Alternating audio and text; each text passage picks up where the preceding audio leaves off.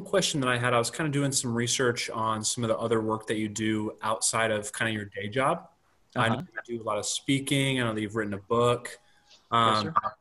One specific thing I wanted to ask in regard to your speaking was I know that you have like a 95-5 Hmm. kind of formula for the top 5% of people and the traits that they have in order to Hmm.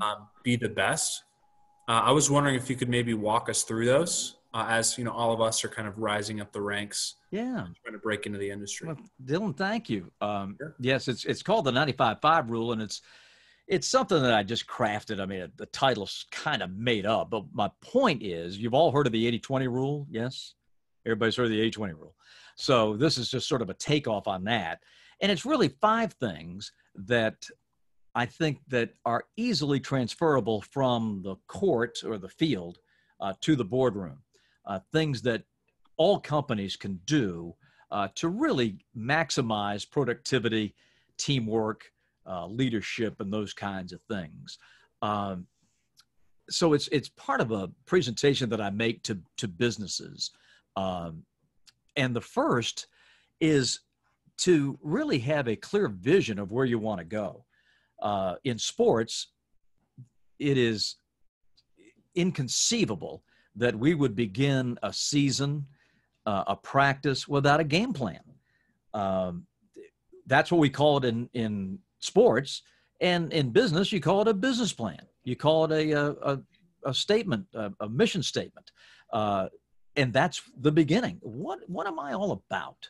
What is it that I stand for? What is it that I want to accomplish?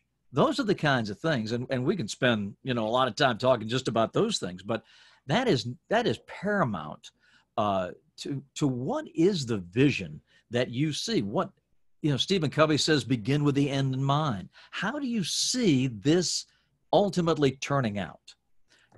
For a team, it would be, well, we want to get in the playoffs. We want to win the championship. There's some goal that's driving us. We want to have a personal best time. We want, whatever the accomplishment may be in the micro or the macro, that's sort of where this is. So that's got to be number one. Have that vision of where you want to go, first and foremost, for your business and then for yourself. Um, the second one has to do with more of a personal development. What's it going to take me to get there? And we dive in on number two, more of I'm here. Take a personal self-evaluation that I'm here.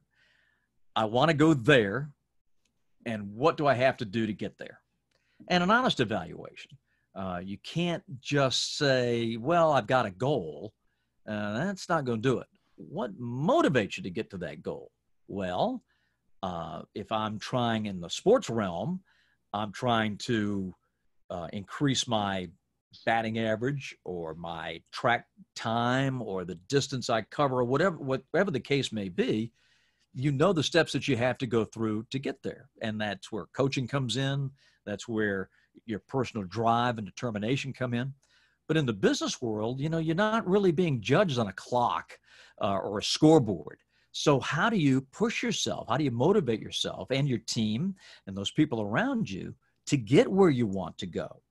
Well, you establish benchmarks along the way.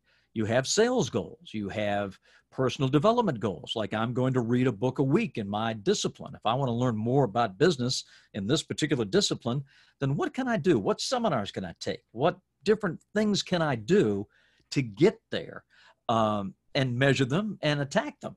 So, if you do those two things, you're really going to be well on your way. And then 3, 4, and 5 are much more how those first two are more inside than outside. But the last three have to do with how then do you take it to the marketplace? In sports, it's the scoreboard. You can get feedback immediately as to how you're doing. In the business world, it's how many no's can you take? How many job applications can you send out there and get rejected and still come back with the same vigor, the same enthusiasm, the same get it done attitude for the next try? One of the things that is, I think, a great challenge for you all getting into the marketplace is this. What is going to differentiate me from the other 5,000 people that are applying for the same job? Because as you get ready, Dylan, to graduate, so too are thousands of others with the exact same degree almost, doing the same thing, going after the same, looking at the same job boards and all that stuff. So what's going to differentiate me from everybody else? Well, I think there are a couple of things that you can control. And number one is your interpersonal communication skills. Okay. Now, I come from a very biased background. I will say I'm a broadcaster. I was a speech major. And I'm not saying this to say you got to go out and give speeches and you're going to be on TV. That's not my point. My point is develop your communication skills to the point where you can sit across the desk and you remember when we could shake hands, shake somebody's hand, look them in the eye, right? Remember their name and carry on a conversation, particularly if that person across the desk is the person who's going to hire you, or, is the recruiting person to determine whether or not you make the cut of the next round of hiring or not. Can you do that? And if you don't feel comfortable in that situation, then you have to do something about it. And again, it's not that you'd ever give another speech the rest of your life, but it is, you've got to learn how to talk to people. And one of the challenges that you all have faced that I did not have to face and people my age didn't have to face is that we didn't have the phone. We didn't have all this stuff that takes away from that. Some of you guys would rather text than talk.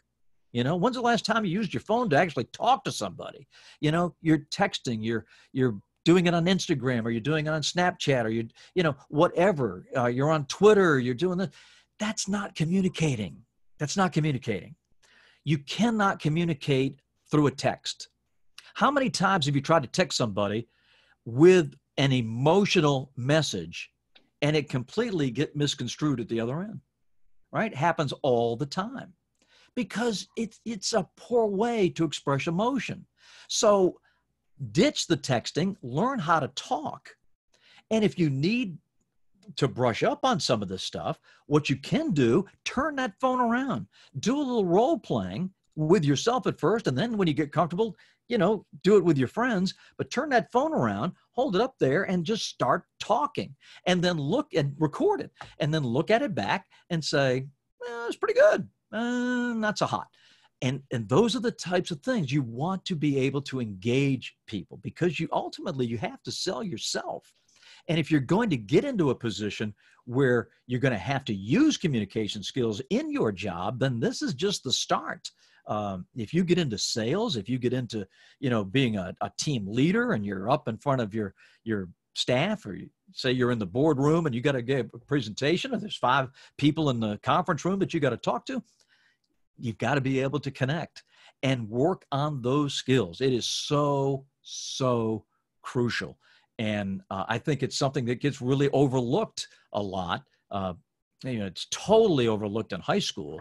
And unless you really seek it out in college, not much, it's not really talked about a great deal.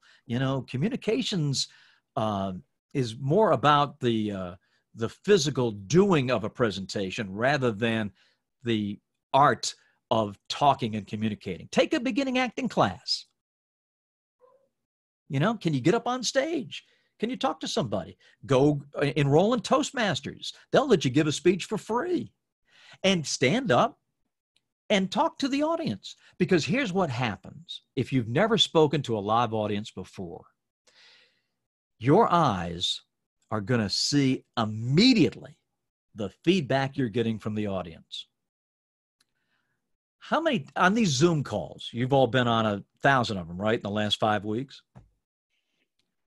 And the person who's on the call that you're supposed to be listening to intently is fiddling over here and looking down and looking up and just not looking at the camera. And don't you wonder what the heck's going on? What is he checking his email? What's going on? You've got to be able to engage your audience. Challenging when you've got just the lens in front of you here, but also challenging is when you're standing up in front of a group of people, because your eyes are going to give you the instant feedback of whether or not you're engaging them. And trust me, as a public speaker, the last thing you want is to have them zone out on you. If you see somebody reaching for their phone to check what's going on, you've lost them. So this is a challenge, and there's only one way to get better at it, and that's to go out and do it. And you can do it in a small group setting. You can do it, as I mentioned, with a little bigger, with like a Toastmasters or something like that. But work on your communication skills. It's not too late. It will serve you so well in the job market and in ultimately the jobs that you get. Unless you're going to be in your parents' home writing code, you probably don't need it. But if you're not, and you're going to be out in the marketplace, then this is something that's very, very important that I think it's overlooked a lot. Great. Thank you for that response. Does anyone else have any questions they would like to ask?